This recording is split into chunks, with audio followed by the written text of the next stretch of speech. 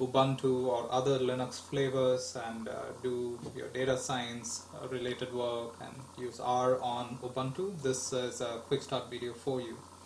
So it's really two simple steps. So step one is really to install the base R package within Ubuntu, and once we have installed R, we then need to install R Studio. So again, really simple two steps. But for good measure, we are running the apt-get update command. So again, these are some fundamental commands in Linux. So I've already, so if you open your terminal, so that's, I think I've got it running already. Let me just go to the terminal. Yeah. So press Shift Control and T as a shortcut on Ubuntu to go to the terminal, and there you can run this command. I've already run that command to save us some time, but basically just copy and paste that command here. So sudo apt-get update, and you can see it's updated. And after that, we will then install base R. So copy and paste that there. Yep.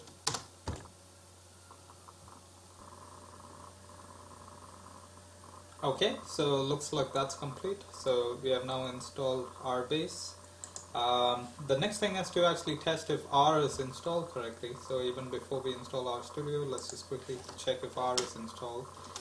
So you can run R with just a single character, that's R itself. Make sure it's in uppercase and not in lower. So here we can do a quick test. Yep, seems like R is all good. So let's just say just do a quick test. Yeah, all good.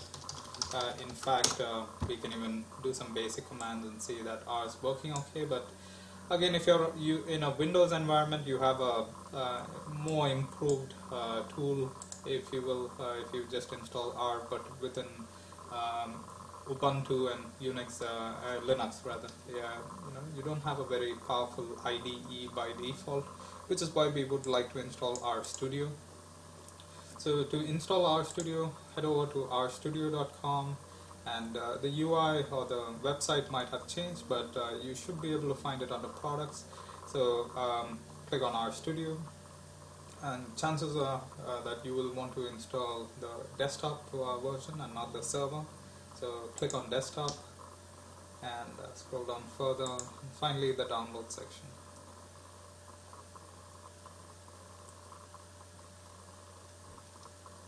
Okay, so now under the download page, you should be able to find the Ubuntu version corresponding to your operating system, whether you're using a 32-bit or a 64-bit. Chances are you will, if it's a recent machine, it will be 64-bit. So click on download. So I've done that in advance, so I've already got R Studio running, and now just click to open.